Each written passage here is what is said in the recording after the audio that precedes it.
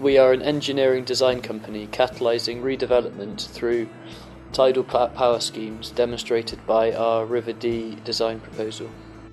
Our projects are tailored to local characteristics and stakeholder needs from inception, ensuring our work fosters sustainable growth embodied in the River Dee proposal. For the River Dee project, growth is instigated by infrastructure, commercial and coastal development. Commuter transport across our barrage to the economic hub of Liverpool will be provided by road and bus links, while maintaining operability of a key stakeholder, the Port of Mostrine. Commerce is further enhanced by the barrage, local business park and domestic facilities, allowing community to thrive in our coastal redevelopment. Increasing area prospects, forging growth with an emphasis on critical aspects designed in detail.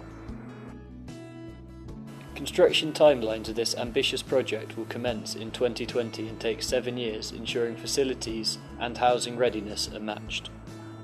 This will allow our business to expand our operational capabilities and refocus on undertaking further projects as our knowledge develops, enabling the realisation of our company's strategic goal, becoming the leading tidal energy scheme developer. This will be achieved by our team continuously striving to accomplish integrity, safety, excellence and innovation across everything we do. This is supported by our unilateral adoption of ISO 9001 and other policies to ensure high standards across all of our work. Oceanus is led by Joe Ward, Project Manager, and also contains Matt Hobson, Project Secretary, Angus Chisholm, Project Commercial Manager, Tesla Chong, Lead Civil Engineer, Will Davis, Lead Coastal Engineer, Luke Cleaver, Lead Mechanical and Environmental Engineer, and Oliver Steer, Lead Structural Engineer, forming our multidisciplinary project team.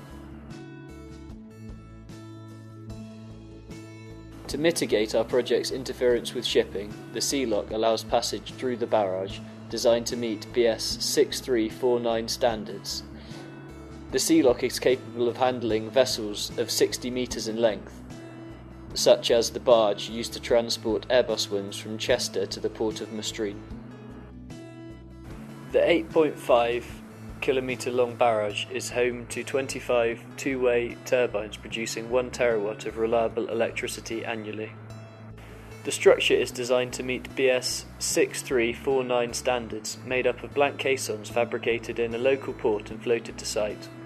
The barrage is 40 metres wide, allowing travel links, reducing the commute to Liverpool by 30 minutes, utilising our toll road. The port has been designed to BS 6349 standards, allowing continuity of the Port of Mostrine's operational requirements, providing docking for the 154 metre long wind transit vessel, a slipway for the wing transit barge, and 65,000 square metres of quay space for jack-up barge mobilisation and parking, all seaward of the barrage.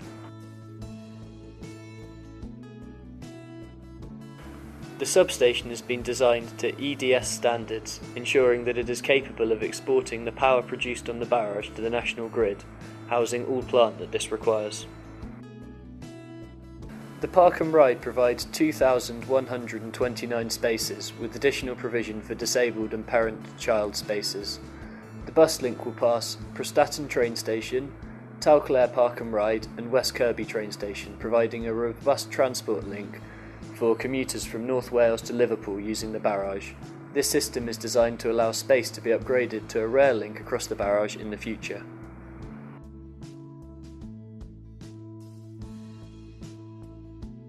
The GP surgery is located with an adjoining pharmacy in the business park of our development, allowing it to serve the new community effectively, reducing the strain of extra demand on existing practices in the area.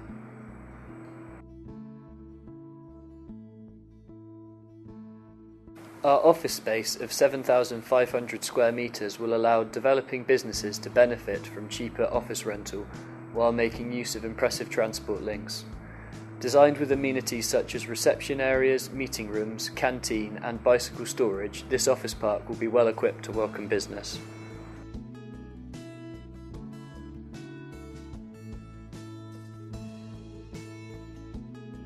Consistent with our regeneration objectives, the restaurant and bar complex is situated within our development's leisure park, adjacent to the hotel, designed to Eurocode 1 and 2 standards, with a changeable floor space which can be rented by a number of local restaurateurs or national chains.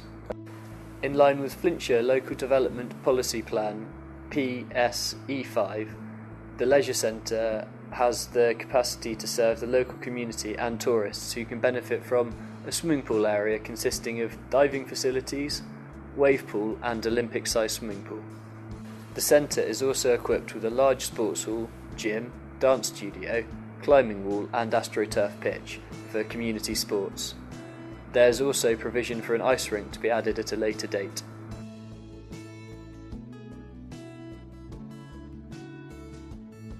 In keeping with Local Development Plan PSE7, the Henry Stanley Shopping Centre, named after the famous Welsh explorer, will provide shopping facilities for North Wales, bringing commerce and the associated employment to the region. The complex features ample space for retail, food and car parking. The local plan identified a need for increased tourism as this employs 10% of locals, which the 100-room hotel will aid.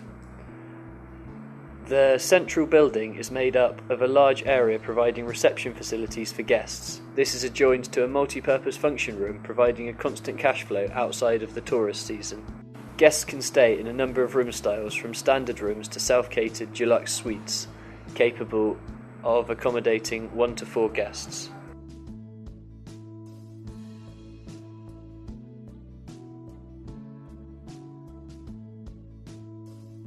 The new school site will cater for 1,300 children from the ages of 5 to 18 across 49 computer suites and classrooms.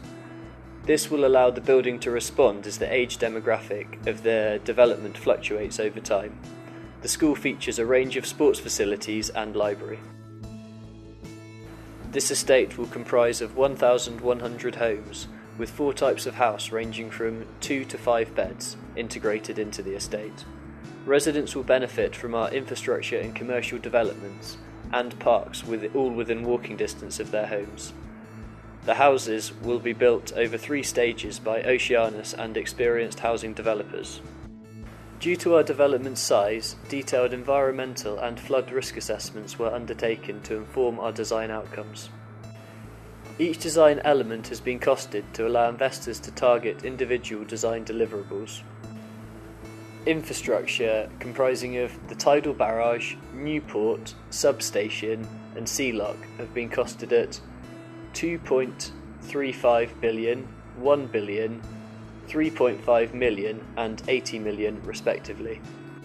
The leisure complex, comprising of hotel, leisure centre, restaurant and bars and shopping centre, has been priced at 20.1 million, 17.4 million, 1.2 million and £24.1 million respectively.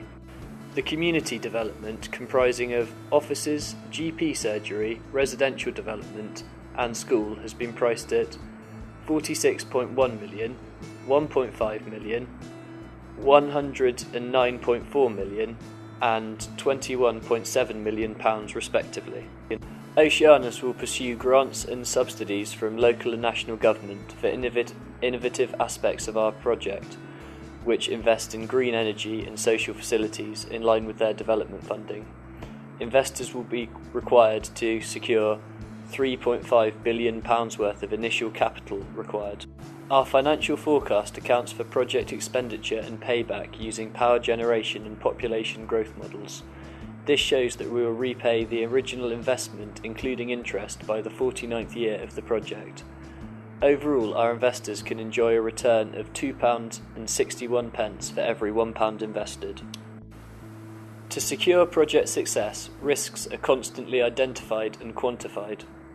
These are reviewed by the management team with appropriate mitigating measures implemented. This can be seen by our risk library, shown now. Adherence to BREEAM is critical to ensure responsible construction practices, energy efficient transport systems, low impact design and carbon reduction, design durability and resilience, ecological values and conservation of biodiversity. Due to our business's recent inception and focus on expansion, Oceanus have conducted SWOT analysis, ensuring that everything we do enhances our location on the development landscape.